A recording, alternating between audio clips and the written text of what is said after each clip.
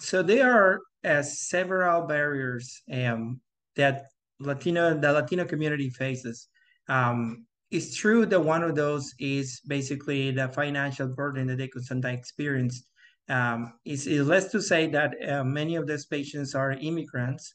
They are either uninsured or underinsured. And one of the things about treatment of cutaneous lymphomas is that this is a chronic disease. Yeah, it's the same as saying that you have hypertension, you have diabetes. It's something that you many times cannot cure, but most of the time you can provide quality of life. And you can keep that disease under control for many, many years. And the survival in general is really good. Most of the time, what we're seeking is to improve the symptoms, to make patients feel, uh, I will say how the way they phrase it, not miserable throughout the course of their disease.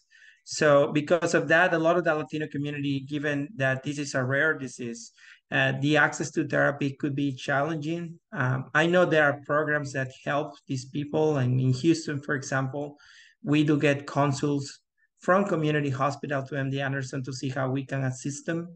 And I provide insight and recommendations.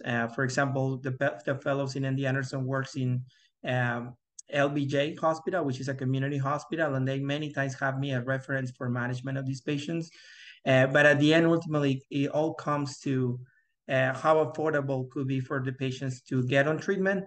But the good thing is that there are programs that are willing to help them. But this is a challenge that I don't think is just particularly faced for CTCL or cutaneous lymphomas. I think in general for rare diseases, and that's the challenge. Rare diseases tends to be a little bit of a challenge for people that treat them, not only in the area of lymphoma, for any rare diseases really in general.